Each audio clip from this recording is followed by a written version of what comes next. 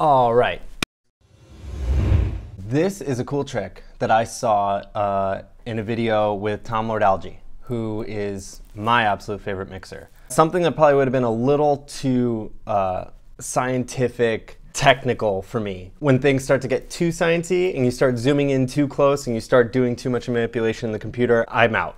You know, it's not musical to me. Yeah, I use Pro Tools because it's accessible. I'm a computer guy, I'm in the computer age, but I also like to keep things really simple and kind of pretend that Pro Tools is my console and tape machine as much as I can.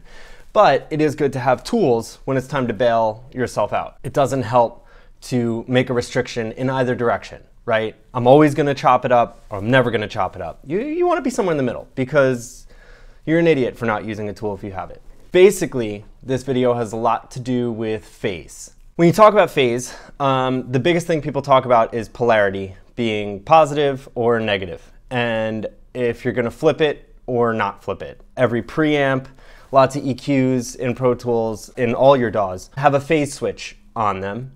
You hit the phase, it inverts it, and it'll flip the wave upside down.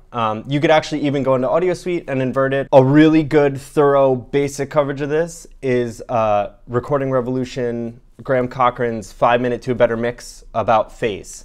That video years and years ago, I couldn't figure out why every time I turned up a snare drum or I added low end to it, it just wasn't like working. That video answered the question. Because what happens is you get a lot of mics all looking at a source, especially with drums. They all need to communicate. They all need to agree on the perspective they have of the source. It takes time for a wave to get to a mic, and by the time it gets there, I guess they go positive or negative. I don't know. You might be able to search more and comment down below because I would love to know the answer to it, but I just know it happens. So a good example of this, right here I have 3 kick drums. Whoever recorded this took an in mic, an out mic, and a sub. Kind of assume that the out mic is outside the head and the sub is probably like an NS10 speaker or something that's really just catching sub low ass frequencies. So you can see here I have my kick mic.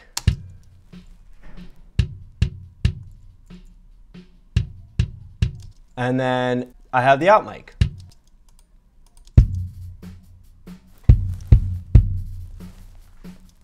And zooming in right now, I can see that their waves are misaligned just a little bit.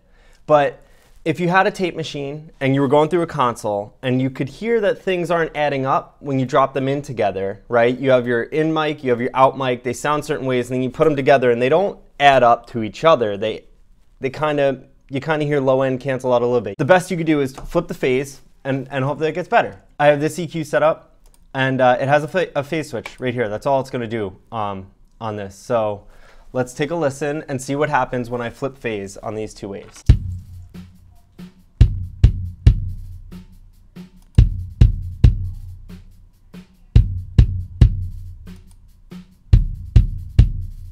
You hear a lot of sub frequencies on the in mic when they're not flipped, just the way they're playing. But when you do flip them, you do hear much more of those lowers, probably the 80, 60-ish hertz kind of thing. So they're slightly adding up to each other.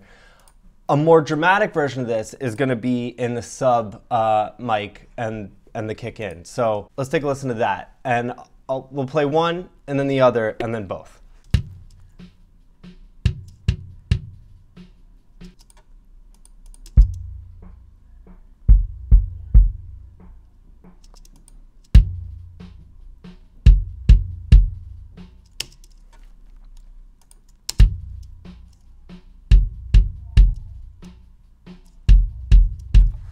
Right, so when they're together, you hear the attack and you hear the sub because they're pretty separate just in what they're capturing. But when I flip the phase on the out mic, all of a sudden, it sounds like I'm sitting outside of the head a little more. And there's a little less flamming.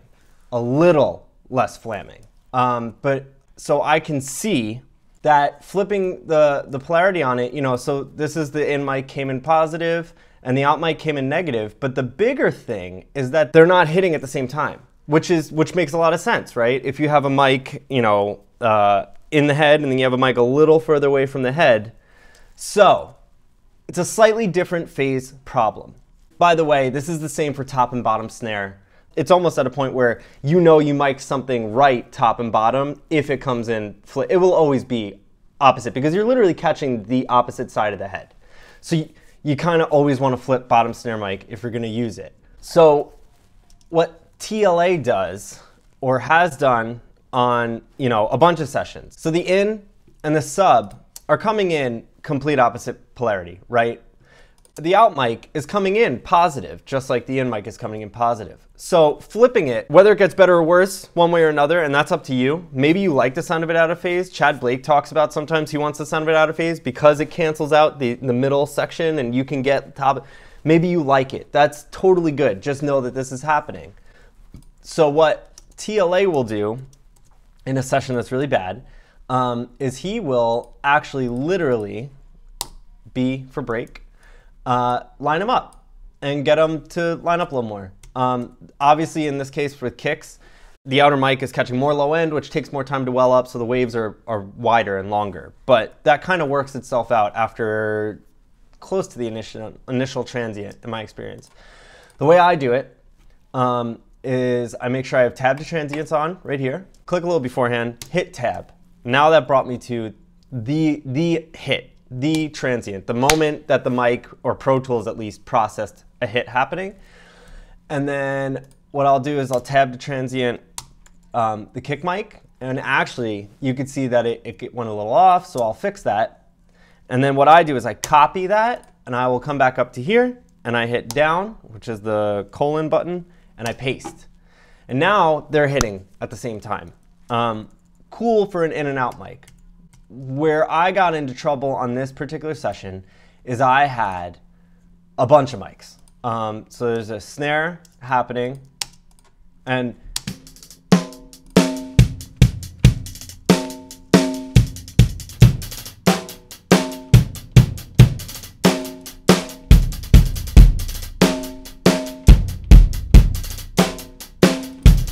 right, so some cool things are happening in there, some cool sounds, but you could hear as I started dropping in mics, like this fat mic under the glue, it was probably further back in the room.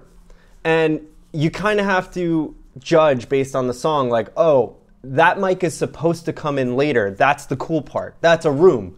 You know, I want a pre-delay to it. I want the natural room delay to it. Sometimes it's just not working out and you're flipping phase and you're driving yourself nuts. There was a record I worked on where I was just flipping phase for freaking weeks on the thing. I just could not get it to communicate right. And honestly, I wish I had applied this. And then you can hear when I drop the sub in, it's counteracting the snare. And so all of a sudden you have this weird war where it's like, all right, well, this works with that mic, this works with that mic, but these don't work when I flip them. Here's the rule that TLA lives by. And CLA, match everything to the snare. So what you do is I will find the initial transients of the snare here. That's where it hits, right? And then that's going to be my point that I bring everything to. So here I have this glue mic, and I will look in here. And a lot of times you can use tab to transients. It's not always going to get the most accurate. In this case, there might be some compression on these tracks, a little bit of pre-hits, but use your ears, try to find a hit that they can all agree on. So now I have this broken at its transient, right? And I'm gonna copy it. I'm gonna come right to where my point is of the start, and I will hit colon until I get to my track and just paste it. And now there's no chance of me wiggling the track, trying to drag it around, because otherwise you drag it and you can just end up, you know, misplacing it altogether. And then in this case, since it is reversed, now you're gonna flip phase on that, and it should line up pretty well.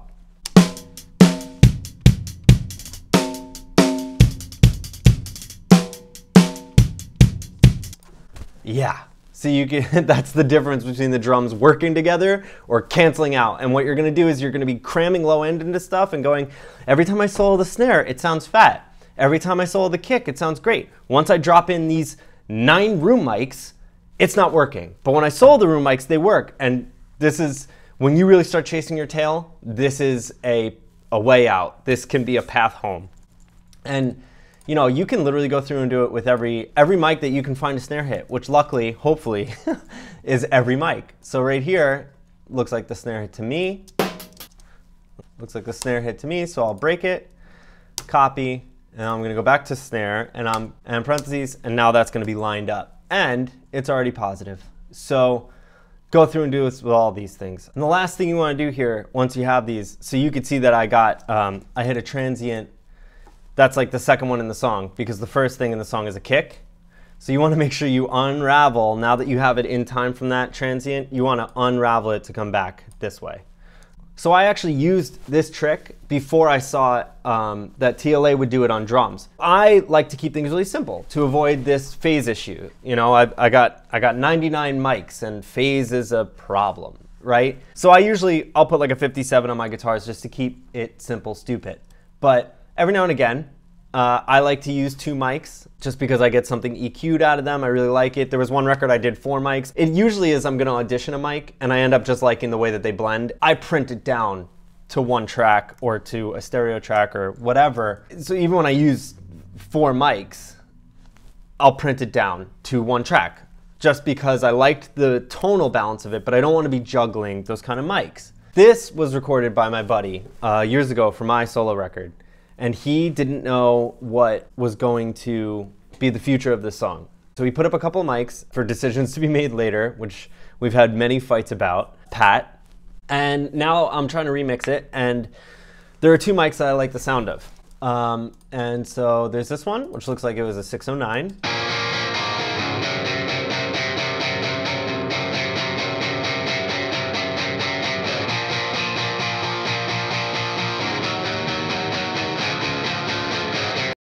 And then there's this mic, which just says orange. Not sure what it was.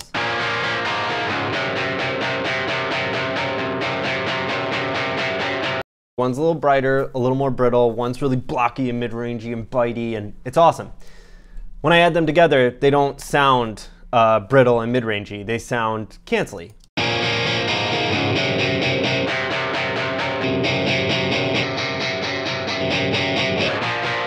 And actually that sound that you're hearing is called comb filtering.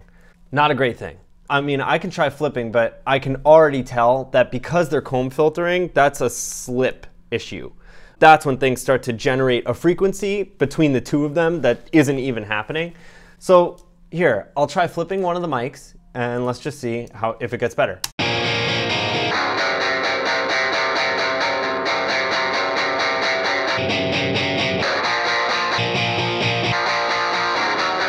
That would be cool if I was doing a megaphone effect for a guitar. But obviously it is not 100%. It's called 180 degrees. They're not 180 degrees out. So let's see what the hell is happening. And so you can see here, they're coming in the same direction, same degrees, same polarity, whatever the hell you want to call it. But they're coming in at slightly different times, which is completely understandable because a guitar is going to be upper frequencies, they're tighter waves, but if the mic is off, you know, a little closer, a little further away, if you don't have your diaphragms dead lined up, and back in the day, this is why people used to tape mics. People still, Chris Walla talks about, he prefers to just tape the mics because then anywhere you move them, they're already together. And they make clips for that, which is awesome. Knowing where your diaphragms are helps a lot, and you can check this thing. So you have 2 options here. You can pull up a time shifter, which I've seen people do, and kind of you know, try and judge. So this one, maybe it's coming in, I don't know, let's try 5 samples early.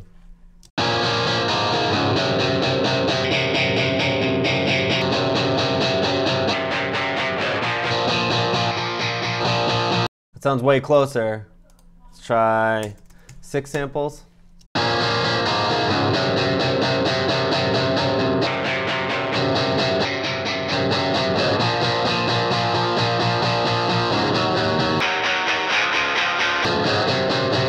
All right, that's incredibly close for me.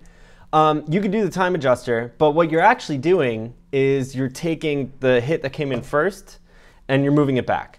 And even if it's 6 samples, that just bothers me, right? I'm doing everything to a finite amount of time, especially because I'm not gridding stuff. So the playing and the looseness and the feel is important, even down to 6 samples, which honestly isn't that important. You can do this if you want to. I don't want to run a plugin the whole time. I don't want to audio suite it. What I'm going to do is, let's see if tab transients works. Hit a tab, break it, right? Okay, great. And I'm going to pull the one that's late, which is the 609 here. I'm going to hit Command copy, And then I could highlight here, and I hit P, and then bam. And here, let's see what happens when I flip the phase.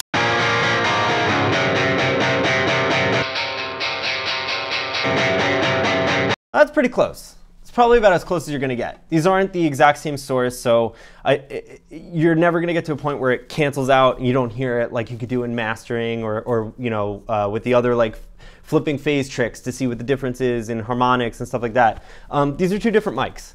They're capturing a different image, even though it's the same signal or whatever. So you can see that canceled out a little low end.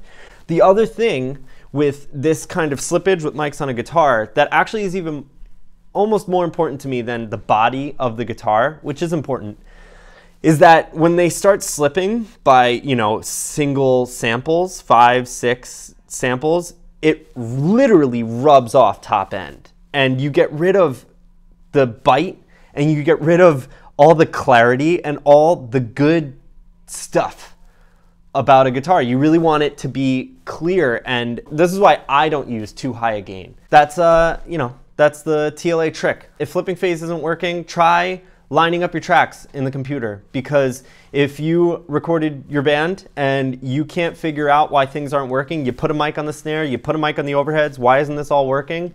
Line everything up to the snare drum. If you have a bass guitar and you put 2 mics on the amp plus a distortion channel plus a DI and it's not lining up, try lining it up. If you like this video, please like it. If you like this video, like it, subscribe, tell your friends about it, and comment below if you want to hear more about what I talked about here, or if you need me to expand on anything. See you later. See ya later. Oh, that's funny. See ya later.